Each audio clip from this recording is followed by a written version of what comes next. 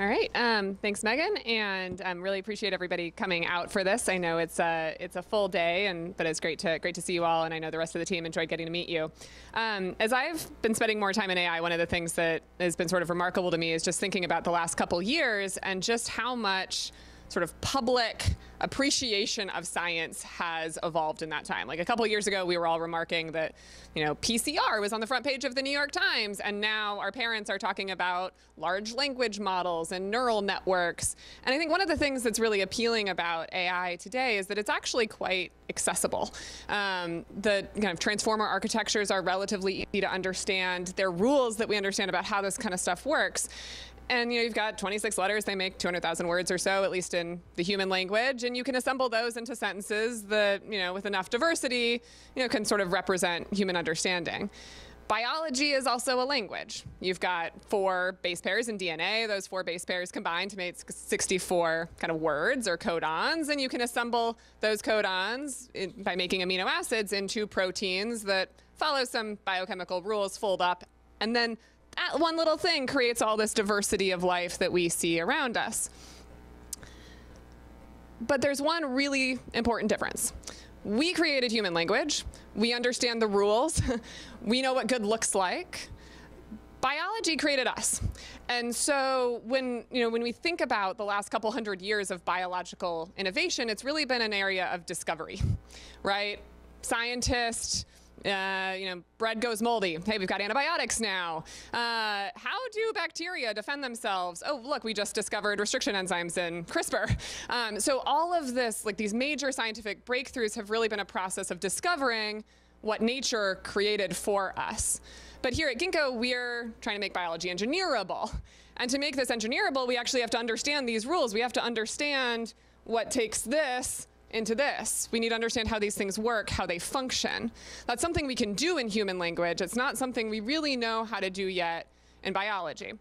And so one of the things I'm most excited about as we think about AI is that it can really help us deal with the sheer complexity of this problem. It's not intractable. Like, there are rules that govern this stuff. We're still living in the rules of physics and chemistry and math. But it's just so complicated that we can't look at the rules and figure it all out. And AI, with enough data, with enough compute, can really help us start making those types of advances. Now, if we think about human language, it's sort of in this interesting spot. We're really good at human language. Again, we wrote the rules. We know what good looks like. Most of us can speak it. And so interestingly, that gives us actually a really high bar for AI. It takes a lot for us to be impressed with AI. Most of the news articles about ChatGPT are like, isn't it funny it can't add 2 + 2? And we feel good about ourselves because we're still smarter than AI. We get frustrated when we try to bring an AI assistant on board and it can't really replicate our tone of voice when it's writing an email for us. So it's really hard to make AI models that actually make us better. And what's been so remarkable, over the last year or so is we have seen that with enough data, enough compute, these AI models are starting to do something that looks a little bit like reasoning. They're starting to connect the dots. I'd like to believe that wisdom is still the domain of humanity and not AI, but it's starting to look a little bit like that. And, this is one of my favorite examples from learning grammar as a child. Like, you can plug this in. It knows that pandas are not murderous dinner guests and that they just like bamboo. It's kind of impressive. It's impressive. It's starting to impress us. I'll leave this one for you just because I still like feeling good about myself and my own wisdom, and so I tested ChatGPT on that little cartoon, and I will leave that for you for your enjoyment when you have more free time. But we're here to talk about biology. So biology is more complex than human language. We don't understand all the rules. And oh, by the way, we don't all speak biology today. Only a few folks that have gotten PhDs are really capable of making the types of discoveries that are advancing the field in meaningful ways. And so we're living in a very different part of this curve. And again, I would posit that AI has the potential to be really impactful here. There's a lot of data that we sometimes delude ourselves into thinking we have about biology. We've got sequence data, but I can assure you that none of you know what that sequence makes, even though it's only 613 letters long. I can even tell you what amino acids that make. I can tell you how it folds, like plugging in an alpha fold. We still have no idea what this protein is. No one in this room does, and I can assure you no one at Ginkgo would be able to look at this and say, I know exactly what that protein does. What you really need is you need functional information. You need to know, where does this show up? is it secreted? What metabolites are created when this thing is around? What does it bind to? Where else have I seen this? And what can I deduce from that complexity, from that level of information? And this is the type of information that Ginkgo is generating every single day in service of our programs. By the way, this protein is the reason we can all walk. It's the reason we have balance. It literally creates little calcium crystals. It makes little rocks in your ears. It's amazing. Tiny little protein. So in Ginkgo's world, we are generating this kind of labeled training data, that functional data that answers the questions of what does this thing do and why, in service of the hundreds of programs that we are working on. And I can't emphasize enough the cultural shift that's happening here. When I was in your shoes about 5 years ago and I was doing diligence on Ginkgo, in that case deciding to leave a cushy investing job to come here, the critique that I heard about Ginkgo was, Ginkgo just throws spaghetti at a wall and sees what sticks. They're just doing brute force experimentation to figure out the result. It's not the art of biology. And now, I was walking into work last week and listening to a podcast, and you have the CTO of Bristol Myers Squibb saying, you know what? These models are saying we should put a compound together. And any of our scientists who knows anything knows that that's not going to work. But we're going to do it anyway. It's still worth doing because understanding how and why that experiment fails is going to make our model better. And that model is an important component of what is making us better as a company. And so he's highlighting this big cultural shift. And I can't emphasize enough just how much we're seeing that cultural shift across our customer base. Now, because Ginkgo's been generating all this data for so long, we've been thinking about how to apply that data for AI and ML programs for many years. For those of you that are new to this space, Josh Dunn, who's our head of DNA design at Ginkgo, wrote a great little kind of summary paper on machine learning across kind of biological engineering applications with some folks at Lawrence Berkeley National Labs. He also is the technical lead for our NDAR program, which for those of you who joined our biosecurity breakout session or have spent any time around Matt, know is part of our kind of biosecurity infrastructure around identifying genetic engineering in biological samples, kind of genetic tampering, you might think of it that way. And then our protein engineering team is a really remarkable use case of this technology. We do protein engineering across basically every program that we do at Ginkgo. Each of these lines, those are protein engineering programs, and each of those colors are different classes of enzymes we've had to engineer for those programs. And so the reason that we've been able to offer some of these really game-changing kind of value propositions to customers, like success-based pricing, that's unheard of in our world. The reason we're able to do that is because we have now gotten so good at predicting whether or not a program is going to work and reducing the cost of doing that work in the lab through computational design, through applying these tools, that we're able to do something really quite different. All right, so we've talked a little bit about data. We've talked a little bit about the AI models. What I want to emphasize is that Ginkgo thinks this needs to come together. We will be consuming this data into our models as fast as we can create it. And there are different levels of data and there are different levels of models that matter here. And what really makes a difference in kind of next generation AI tools today is if you have a really strong foundation. So think, this tells me what proteins look like. Proteins that work, this is kind of what they look like. Stick just a ton of protein data in there and you've got a model that understands generally, all right, that's a protein. That's not good enough to tell you, I need a protein that binds to this organ and doesn't create this immunogenic response and is thermostable because this is my supply chain, and. For that, you need these task-specific models. And to answer those questions, you need the kind of data that is coming out of our foundry, that labeled functional data.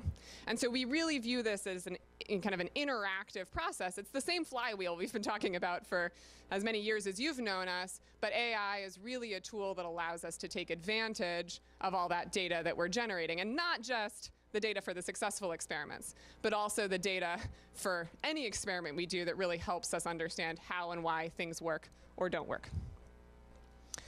The most common question we've been getting since we announced our Google collaboration is, all right, what models are you building first? And how much data do you need? And what is that data? Jason mentioned at the beginning of the day that our first set of models are going to be in the protein world, so a protein foundation model and set of applications on top of that. The reason for that is it's at that nice intersection of we have a lot of data and we have a lot of customer demand in that area, and so it's a great place to get started and start building the foundations. But we absolutely see the value and intend to be building models across if you will, the central dogma of biology.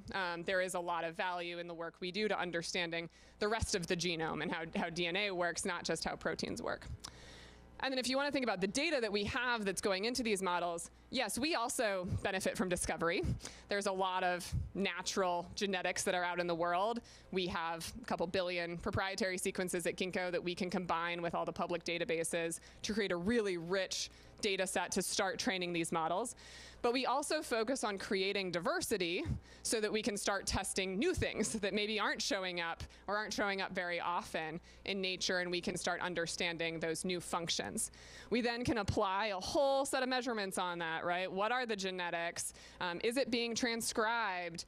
What metabolites is it making? What proteins is it making? What are those proteins binding to, et cetera, et cetera, et cetera. And that is the data that's then training all of these kind of applications that sit on top of the foundation model that we're building. I think by now you're all familiar with our Google deal, but certainly happy to speak more about it.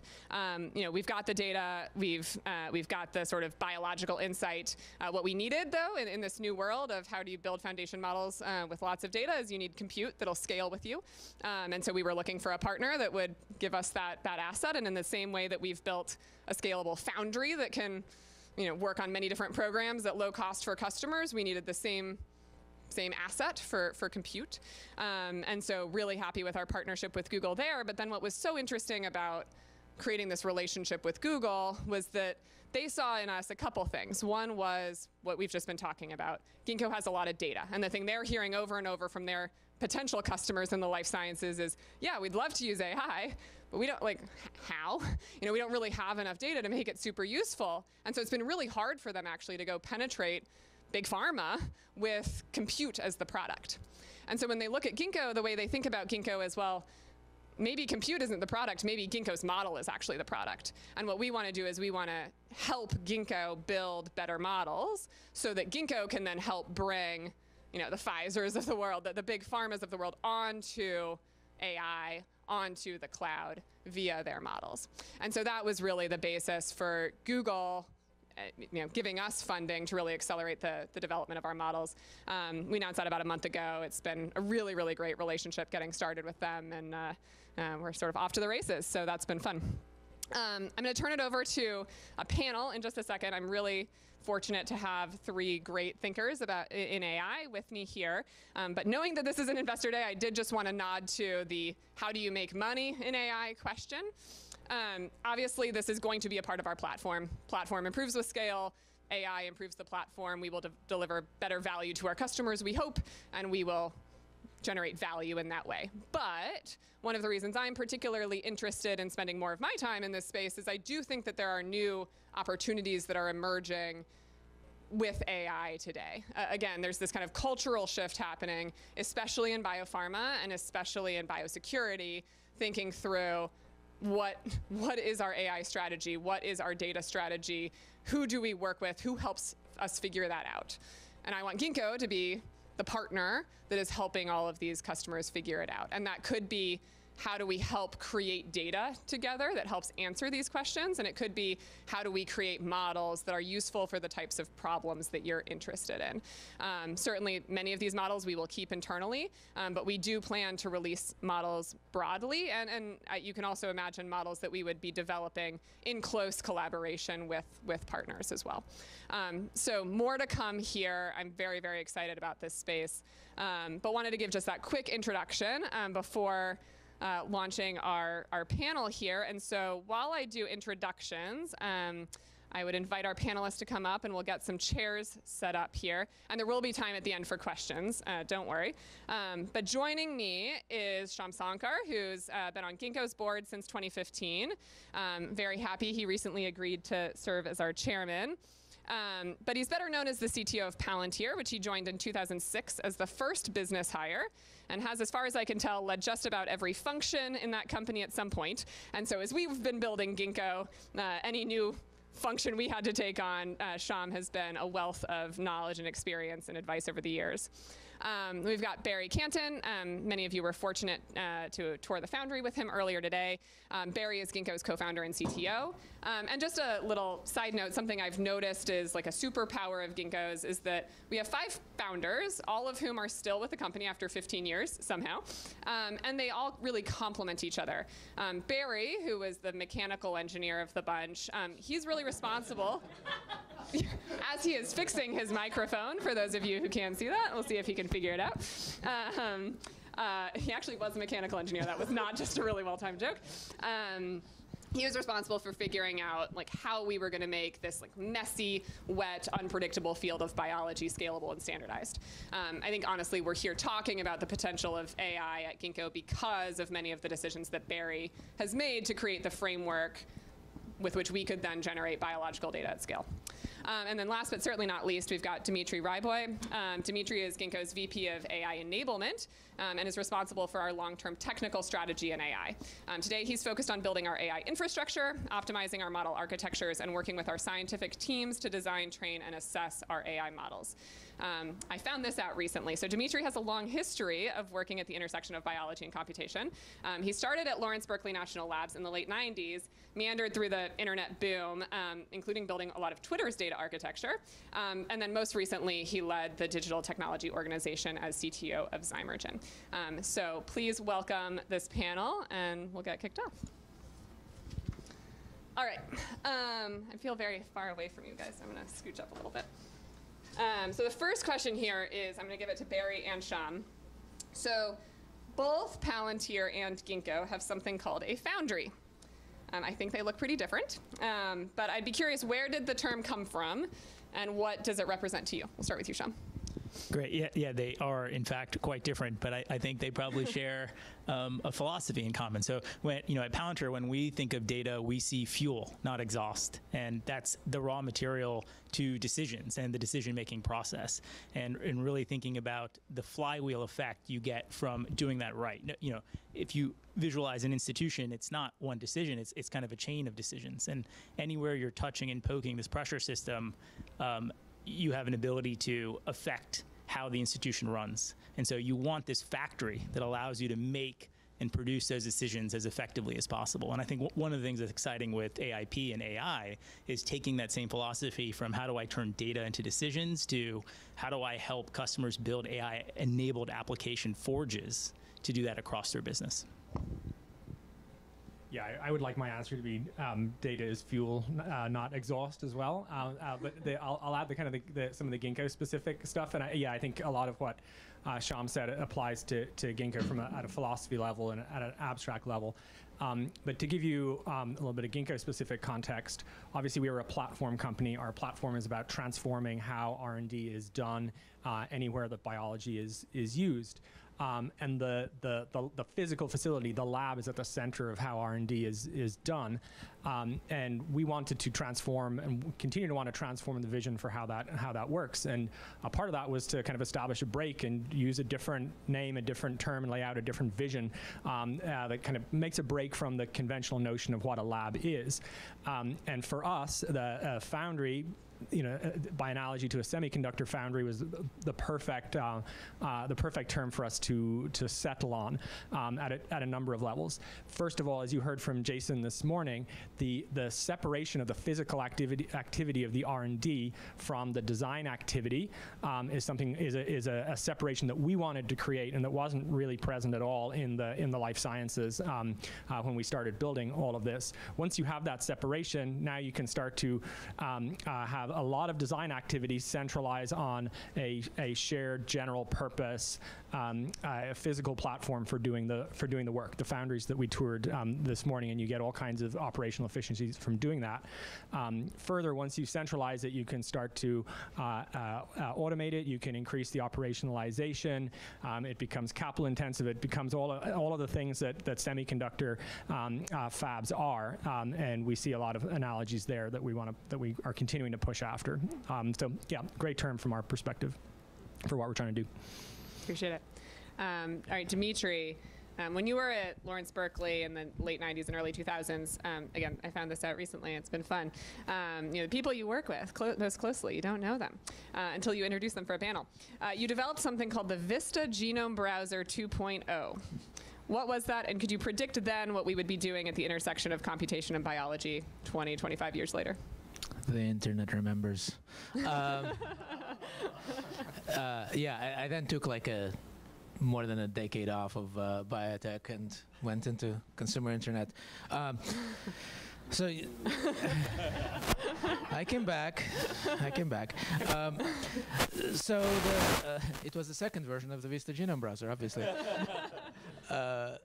The Vista Genome Browser was happening when, so I was an undergrad, and I just happened to get a programmer job. I was looking for, pay my tuition at Eddie Rubin's lab in LBL, and that was right around the time when the Human Genome Project was just about to finish, and then I was there as it published, both of them published, and a lot of other sequences started coming online. So you got human, you got monkey, you got pig, and then you started getting microbes and all kinds of things. So there's this explosion of data that was just coming at a very different pace than the field had been used to. And that was before NGS came along, next generation sequencing. And people were doing a lot of very interesting comparative genomics, compare the human genome to the mouse genome, find areas of the genome that are very similar, get a multiple genome alignment, and that tells you where the genes are, right? Like that was a problem. Figure out what's conserved through evolution. And so it turned out that the actual genome browser was like a Java applet, if you remember those. JavaScript wasn't quite right yet for providing the results of these alignments to scientists across the U.S. Who could kind of navigate them and look at them. But behind that was the more interesting part to me, which was how do you actually get those alignments? Because now we were at a place where the data was way too big for us to do it the way people were used to doing it. So we had to get into distributed computing. We literally built a rack, like a wire rack. Not if you've seen server racks, they don't look like wire racks anymore. It was a literal rack like you've seen around here with beige boxes on it, all wired together in a literal broom closet. We had to keep the door open so it wouldn't get too hot. And so we built all that up and wrote up a bunch of software to have these things talk to each other so that we could run these alignments. And so that was kind of my introduction to distributed computing and to what became known as big data. And then that actually set me on the path of doing big data for internet companies. They have a lot of data, and eventually for returning here. So could you predict then what we're doing now? Right, the second part of the question. I think because it was the seeds of what we're doing now. It was right at the point where things leapt into data is much bigger, it doesn't fit on a single computer, and all of these problems that were before kind of more pure science lab problems became, oh my God, like we really have to do a lot of computational analysis of this data, and that's how we're going to move the field forward. So it was a seed, maybe an acorn, and now we're like in oak territory, and with AI we're heading into sequoias and beyond. But there were glimpses. All right, Shyam. So the last 12 months have really, I think, like rocked the world of a lot of corporations. They're all kind of struggling to figure out, okay, like what do we do about AI? Didn't think AI was relevant for them before, but suddenly they're feeling the basis of competition sort of change under their feet. I would guess Palantir sometimes sees this coming before the rest of the world does. And so I'm curious how you think about product development in a world where your customers might not necessarily know what they need and what they want. Do you approach it like, hey, we know best and we're going to develop the product that's right? Or do you find that it's still a very kind of collaborative and consultative project? That's like the hardest question, because I think the answer is that you have to find a way of doing both. You have to both meet the customer where they are today and what they understand. But if you haven't already developed meaningful conviction in what you think they're going to need 2 years, 5 years from now, then it's not actually going to work. And the way that we've squared this, what I'm quite excited about with this, and part of this I think is just that people now have an expectation that software is supposed to work fast.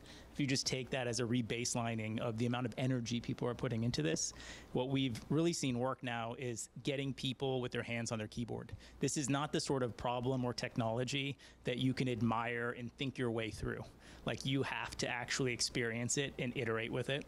So like getting multiple customers in a room for a week to actually build something where they're going to exit that boot camp with something they can put in production has been so efficacious, because I can scream until I'm blue in the face that like chat is a limiting paradigm and not how you should be thinking about applying this in the enterprise, that LLMs are statistics, not calculus, or any of these like deductive frames. And it's just like, okay, conceptually maybe interesting, maybe, but really it's like, oh, I just built something that saved my users 50% of their time in a day. Like they get it. And so I think squaring those two things is the art of this. Barry, maybe turning to you.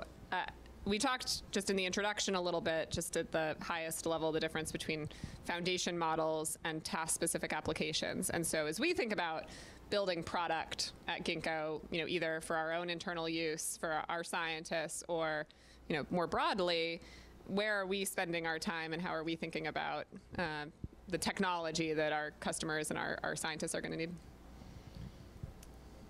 Well, I think the answer is that we have to work on both of those things. So as has always been true in the history of Ginkgo, we have to think about the platform, and then, as Shyam said, we have to think about meeting the customers where they are today and helping solve the problems that they have today. And so the way I think about the foundation models that we're building is analogous to the foundry that we've been building and the code base that we've been accumulating. It's a general purpose asset that gets better with scale. And the more broadly useful it is, the better it will get. So we are absolutely using the data that we already have access to, both public data, but also the proprietary data that we have, to train foundation models that we hope will be broadly useful across markets and projects. Second, on the task-specific model side, our partners have very specific needs. They need a particular protein to be more active or more soluble or expressed at a higher level, or they need a promoter that has greater tissue specificity. Whatever it might be, these are very specific problems. And to solve those, it is not sufficient to have a foundation model. You need to have a task-specific model that can address those particular questions. To be able to build a task-specific model, you need relevant data. You need data with the right kinds of labels, tissue specificity labels for promoter sequences, for example, stability data for proteins. If you think about our foundry, what we've been building here is a way to generate labeled data sets for very particular problems that are commercially relevant, and we've been working on doing that now for 15 years. So we have the engine and we have the capability to collect data to train fine-tuned models, and so we'll absolutely do that to help solve customers' problems today. And the last thing I want to say is I would like to zoom out a little bit. Because while there's an enormous amount we can do with better modeling of protein and DNA using the language models that are emerging over the last couple of years, to some extent, the most powerful thing in biology are cells. These are fully featured little machines that can do incredible things and that self-replicate each other, and that we can't build with any other technology. I think the language model tools that we're all able to use today are going to make it easier to understand and program cells at the cellular level, but I don't think they're going to be sufficient. We're going to need better AI tools, and we're going to need to be able to integrate mechanistic modeling techniques in order to be able to model and predict at the cellular or tissue level, and that's where a lot of the true value in the future is going to be. Proteins and small molecules and DNA level work can be extremely valuable today, but I think the broader potential of this technology is going to be at the cellular and tissue level, and we're going to need to do a lot of new things on the modeling side and on the data collection side to be able to enable those. Sounds like a lot of complicated, messy data. Dmitry, yes. You have spent the last 25 years or so working on lots of complicated, messy data. how do you think about building the infrastructure for Ginkgo that can handle that complexity, that diversity? What allows us to start thinking about those bigger questions that Barry is outlining? Yeah. You have to be thoughtful about the foundation. I don't mean the foundation model, but the foundation of the foundation model. Because there's a lot of engineering that goes into sort of the enabling those things. That's why my title is AI Enablement. That's the tricky problem. So organizing the data, making sure the data is captured in the right ways, the data is relevant, you can actually interpret it later, you can look at your models and find out where the data that went into those models came from. You can figure out when your results are off, and you can build a feedback loop. And that's all kind of abstracted from what exactly is the data. Is it the data from the LCMS? Is it the data from our HTS screens? And then how do you organize that information so that it can provide appropriate input to a model that sort of fundamentally you don't want to over-specify to the individual types of input. So there's a lot of mess in there. Fortunately, to some extent, this new paradigm for how we build AI models. It lets you get away with a fair amount of mess, right? Like human language is messy, images are messy, and yet we're able to extract meaning out of them. So the models really shine in sort of one, a domain that's very expressive. You can express pretty much anything with language. That's what we do. Images are very expressive, right? So that's a very good kind of problem for these models, where it's something that's very expressive and very complex, right? But there is an internal structure to it. It's not random. And they're able to elucidate that structure internally. And that's the kind of data we're dealing with in biology, and that's why fundamentally we think this is going to work. So I think we biologists like to think we're special and feeling like data is all that matters, and you know, it's the big hard problem. Shyam, do you run into the data problem in your world, and if so, what does that look like? Yeah, I think one of the exciting things about the current approach with LLMs in particular in the enterprise is that there's all sorts of data that nobody used to even think was economical to capture that you now can. And part of this is actually elucidated by trying to solve problems. So if you are trying to use something like retrieval augmented generation to service very high-end equipment to automate and build a copilot for maintenance, the first thing you're going to go to is like the maintenance manuals. Except the reality is those 10,000-page PDF documents are wildly out of date. No one maintains them. And you kind of have to mark to market as soon as you try using them that it doesn't actually have the source of truth. But you know what does have the source of truth? The Slack rooms, the Jira tickets, the audio recordings of the video conference calls you're using in your incident response to debug these things. That is otherwise historically treated as ephemeral and useless data that is unstructured and irrelevant. But it's actually completely trivial to structure now, and it is actually the most relevant data. In fact, all the canonical historical sources are known to be inaccurate.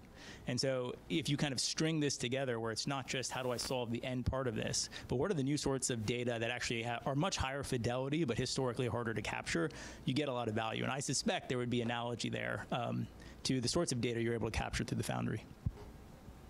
You agree, Barry? Yeah. Yeah, I think that is absolutely true for us. A lot of the insights, a lot of the interpretation have been treated as being ephemeral, and now they can be integrated with the kind of the harder, more structured data, and that's exciting. Actually, one of the things that Dmitriy is working on is how to surface and structure that information and make it easier to get at. So. Several of those, yes. All right, so shifting gears a little bit, Shyam, this is still for you. So you spend a lot of time working with government customers. We obviously have a biosecurity business also working with that type of customer. How do you see them thinking about AI? Are they viewing it more as a threat or an opportunity? And how do we build that trust? I think folks in government, thinking is the right word. They're doing a lot of thinking about AI and maybe not as much acting on it. I think that's created a lot of opportunity for companies that are incorporating this into their products. So just taking ground, manifesting the facts on the ground by rolling out their products that incorporate these things.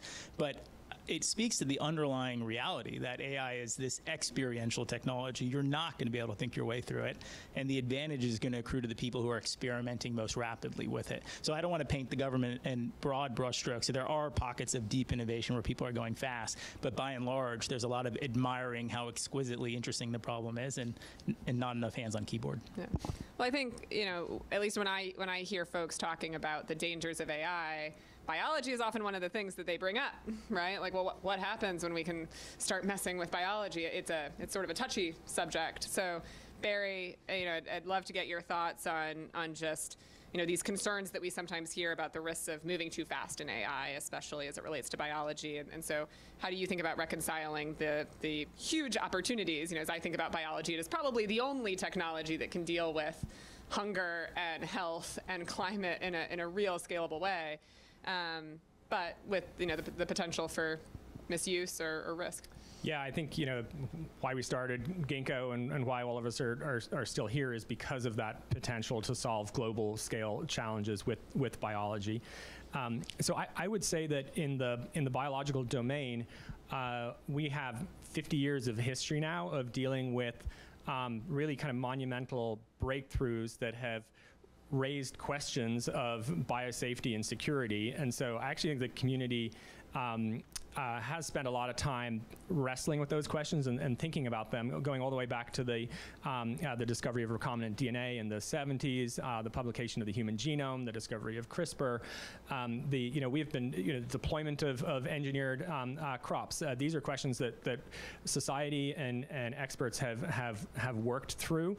Are the systems perfect? Are the regulations perfect? Obviously not. Would we like things to move faster? Obviously, but we do have a kind of a multi-layered protection system in place, everything from the level of DNA synthesis screening to labs being able to operate through the controls around how engineered biology is deployed. So I think we have a lot going in our favor. I think it's really gratifying to hear every time I hear from Matt about the progress on the biosecurity side, because I think that's like filling a huge gap. Also on the biology side, we've spent a lot of time wrestling with what data it makes sense to have in the public domain versus to be kept private, both from a commercial perspective, but also from a biosafety perspective. So I see AI as being an accelerant here to what we're able to do, but I think that we've been working on a lot of these questions for a long time with other scientific breakthroughs, and I think that we will be able to use a lot of that in this case too. Well, one of the things I think is sort of most interesting as we think about this problem is some of the same things that we think about purely for commercial reasons, right? How do we protect our IP? How do we protect our data? How do we protect our insights? Are the same types of questions I think you need to wrestle with when you're also thinking about kind of these security implications. Biosecurity, it's still, how do you regulate access? How do you regulate, data, et cetera? And so it feels like we have a sort of a unique place in the world just by virtue of the way that we've built the business to try to wrestle with a lot of these hard challenges. Yeah, and I mean, I think the way the commercial incentives will line up is that it's fast-moving commercial entities working with proprietary data and data generation platforms that are going to make the most progress. I think efforts to build large federated public databases are going to run into all kinds of misaligned incentives and structural problems, and will just move very slowly, and the speed and the progress will come from commercial entities operating in a kind of an agile and focused way. The other point I forgot to mention before is with biology, unlike say software, even if we said, hey, we're going to slow down technology, we're going to try to somehow use social, cultural, and political approaches to slow down the rate of technology change.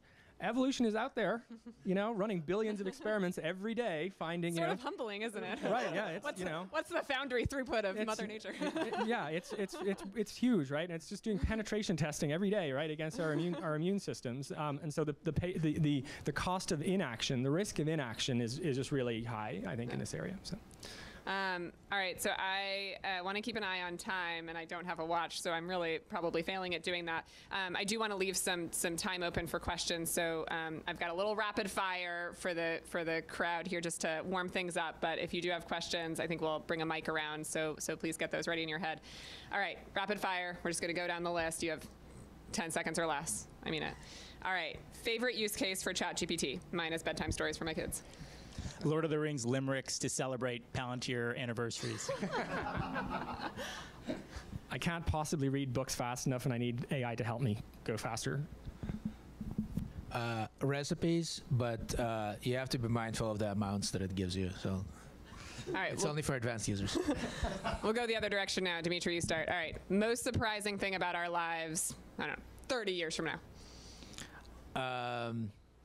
Somehow Twitter managed to survive 17 attempts to disintegrate and is still around. X, you mean, I think. Might get renamed, I don't know. Fair. Ginkgo's business model will be a completely logical and obvious thing, and everyone will look back and say that made total sense. So, yeah. Too soon. That we're going to really miss being able to talk to everyone in real time, to our friends in Mars. Oh, okay. All right. All right, Shyam, you start. All right, name a task that AI, or I'll give you AI plus robots, will never be able to perform as well as a human. Dance as awkwardly as me. Caring, but Dmitry is. I think I've heard Dmitry talk about this. It's great. I think AI will never be able to wrap its neural networks around a child crying desperately about wanting cereal for breakfast while there's a bowl of cereal right in front of them. I think AI might do better than me at that job, but All right, Dmitry, you're starting on this one. What's the most amusing AI mistake or misunderstanding that you have witnessed? I tried to self-chat GPT, or how do you, I don't know what the term is, we're going to come up with one. Looked myself up, and it thought that I'm Chip Huen, who is a really prolific author of like ML stuff. So I'm glad that we're in the same vector space, but I'm definitely not as cool as her. Every interaction I have with Siri is unfortunately challenging. So. I did say ChatGPT, but I'll give it to you. ChatGPT. All right, Shyam. I have to occasionally just do math problems to remind myself that I'm still good for something. 2 + 2? Yeah. All right, last one. What will you do when AI can do your job? Easy. I'm going to go look for John Connor and join the resistance. Yeah, that sounds right. I was going to go find Morpheus, but yeah, you can go John Connor too. I took it to a dark place. I've been working myself out of jobs for 25 years and it's still rolling, so it'll be cool. It'll be fine. I might ask AI to teach me calligraphy. I think that'll be really fun to take up in my old age. I've learned so much about Dmitry in this panel. I don't know how much time we have, but for whatever amount of time we have, oh, great. Lots of time. Which did so well. If there are any questions, I'm happy to run around with a mic and take some of those questions.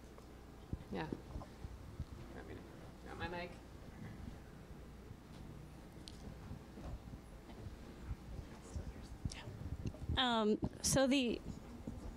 You're good. So the comment of data is fuel, absolutely agree, and obviously that's one of the wonderful things that you guys have built. But compute is still part of the equation. Just because there's presumably large amounts of things that can be brute forced, figuring out which information is the most useful, the associations between it. If you were to think about your business and you had access to all of the compute available in the world today, how would that supercharge what you could do, and how should we think about that?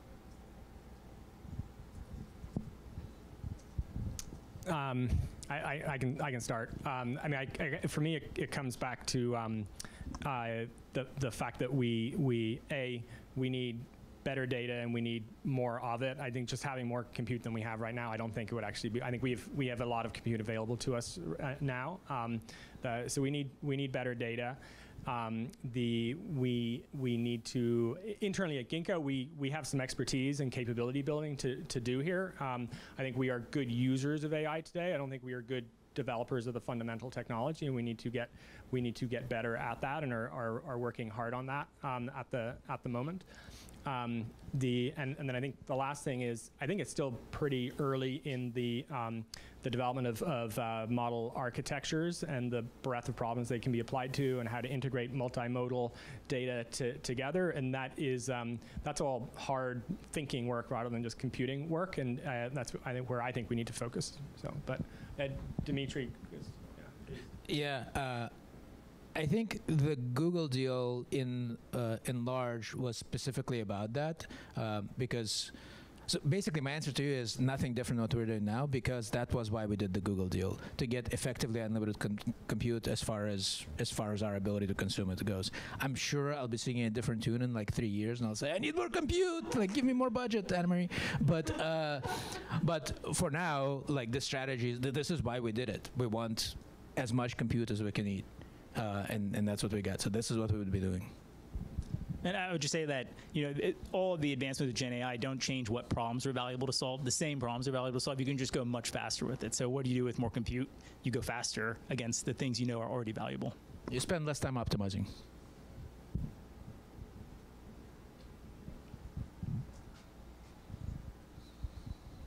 So do you guys, do you see tech companies becoming, I guess a long-term partner in the drug discovery space, or with their investments, increasing, Google with isomorphic labs, for example, do you see them kind of sneaking their way into being a potential competitor in the space?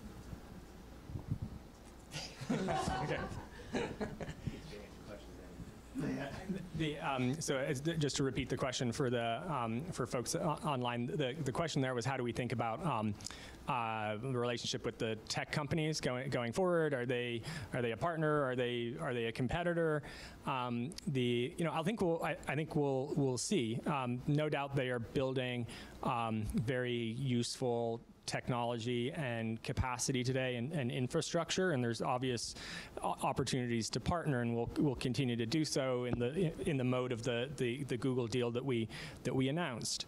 What their commitment to making biology easier to engineer will be in the future is unknown, right? I think most of the efforts that they have had in those areas so far are like kind of more like side efforts, right? Not central to the core game by any means. So I think I'm glad they have done those projects. I'm glad AlphaFold exists. I'm glad ESM exists, and we'll look to leverage those advancements where we can. But I think. I think we need to make sure that we're building the platform for making biology easier to engineer. I think we are the mission-driven company in this space here, and so we're going to be the ones who are going to make the investments that have to be made to achieve our mission. And to the extent that aligns with what the big tech companies care about, that's fantastic. But we don't know where their focus will be. So.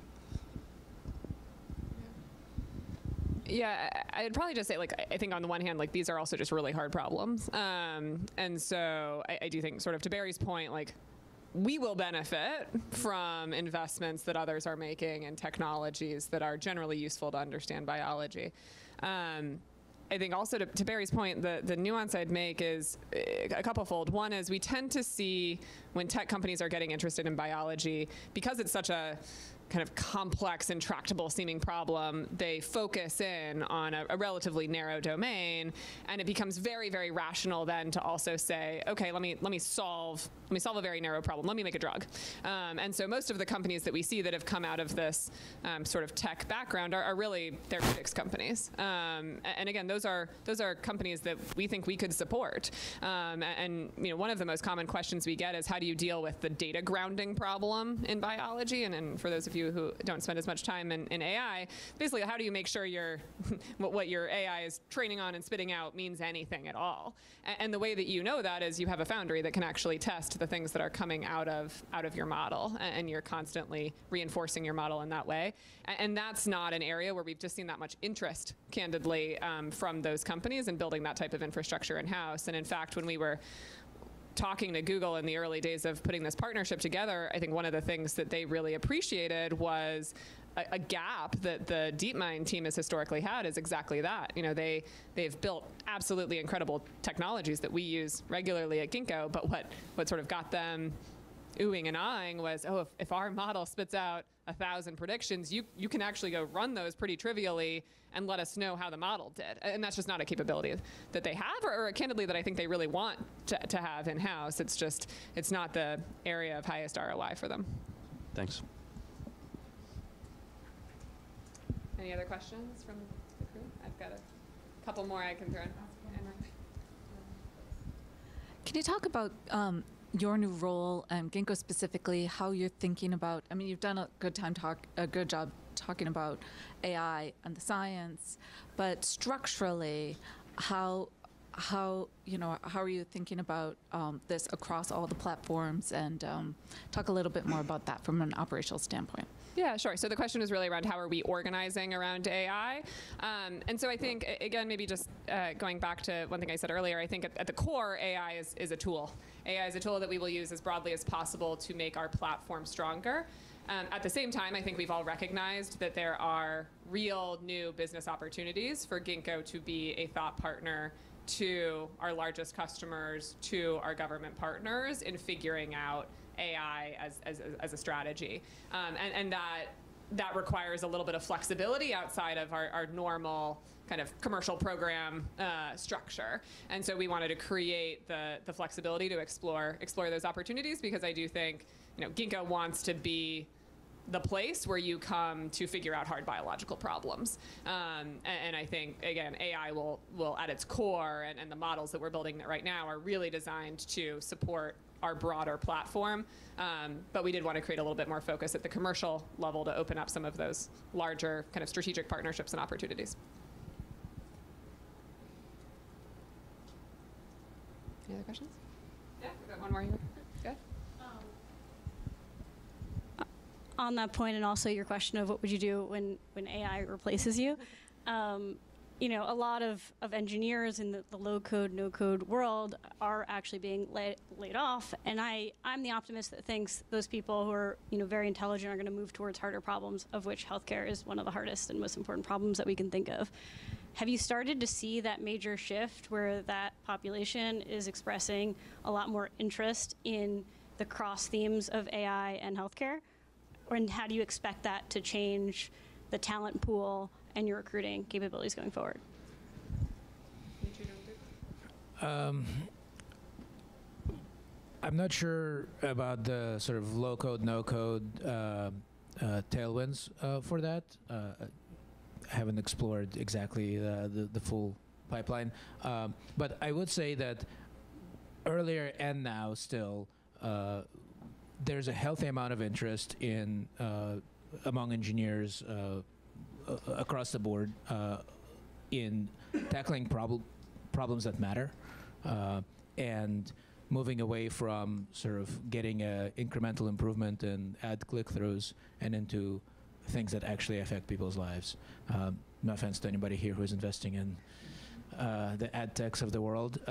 That's what brought me back. Says Dmitriy, who built Twitter's data architecture. Right. I'm fairly intimately familiar with that problem. And there's no shortage of interest in solving really hard problems and working on things that matter. It is interesting when we announced the Google partnership, I got a couple notes from folks at Google who weren't part of our collaboration, just saying the Google internal, you know, kind of chats and conversations just completely lit up when this partnership was announced, because they were just so excited to be able to work on problems that do have the potential for like real impact that we're focused on. There's been competition on who gets to work on Ginkgo's collaboration within Google, and so that has definitely been really encouraging to see. Although there's definitely still a war on AI talent that I think we all face. Yeah, we definitely have people who are have the freedom to pick their projects at Google. I'm seeing a few of those people show up in our meetings. Mark in the back here. Great panel. Maybe one for Barry. Obviously, the Google partnership is a multi-year collaboration. I'd be curious, how should we measure your progress against that? Obviously, seeing new programs is certainly one obvious way. Is there one particular major contract that you think you could sign, perhaps with a pharma company, that would validate the investment in the AI? So obviously, the Google partnership does come with a meaningful cost. So I'm just curious how quickly you think you can prove that the cost certainly justifies the commitment. Yeah, it's a great question, and it's something we're thinking about a lot internally. I mean, I think the way we see the power of AI today for us is compressing R&D timelines and reducing the cost of R&D projects. So compressing R&D timelines by allowing us to eliminate entire cycles of experimental cycles of design, build, and test. Reducing R&D budgets both by that first factor, but also allowing us to look at potentially smaller numbers of individual designs within a particular round of testing. So, 500 designs instead of 1,000 designs, 500 designs instead of 10,000 designs. We think all of those factors will shorten R&D timelines, reduce the budgets for projects. So you'll see things, like success-based pricing for particular deals will become easier through the use of technologies like this. It's certainly possible that through the adoption of this technology, there will be new categories of deals that are enabled, and Anna Marie was talking about that at the end of her opening remarks. So we'll see where that goes. That's obviously an exciting part of this. So yeah. All right, I think we have time for one more question. I've got one in case nobody else does. All right, I've got one. This has been a topic that is just absolutely fascinating to me, and maybe we can just get a quick take, Barry and Shyam, from each of you. We're seeing some really interesting debates about IP in the world of AI, and IP has been a sort of constant theme in biotech land, especially. How do you expect that to evolve, this kind of IP copyright debate? Can AI drugs be patented, for example? I can start. So I think primarily we'll see AI as accelerating the development of IP. Our understanding is that it's somewhat of a settled legal question that an AI cannot invent a drug by itself, or cannot patent a drug by itself. It's going to require human enablement. I think the reality in our field in biology is that there needs to be human enablement anyway, and so it's kind of a moot point. I think there will continue to be people driving the innovation supported by AI. I think co-pilots essentially for invention. So maybe it's going to accelerate and change who some of the players are in generating IP, but it's not yet clear that the rules of the game are going to change. The Patent Office is certainly looking at how they can foster AI-enabled invention. So we're watching that, but too early to say if anything is going to come out of that yet. The other big problem that's happening, obviously, in consumer tech is that the models are getting trained with a huge mass of data, some of which may well be or is copyrighted. We don't really run into that problem. The data that we're using to train our models is either publicly non-copyrighted data, or it's proprietary data that we have generated or we've generated with our partners, and so we're kind of able to sidestep a lot of those kind of challenges that are being wrestled with in the consumer space at the moment. And everything I'm seeing agrees with what Barry's saying there. I would say that in practice, obviously the technology is so powerful, but empirically at the coalface, all the value comes from an elegant integration of generative AI with human thought and traditional software. And so it is a moot point in the sense that the things that will be created are going to have some sort of complicated mix. Right. Well, appreciate everyone again coming to join us. I think we have a Q&A session with the whole executive team scheduled right now. So we'll take just a couple minutes to get everybody in the room and rearranged and be back with you shortly. Thanks, everyone.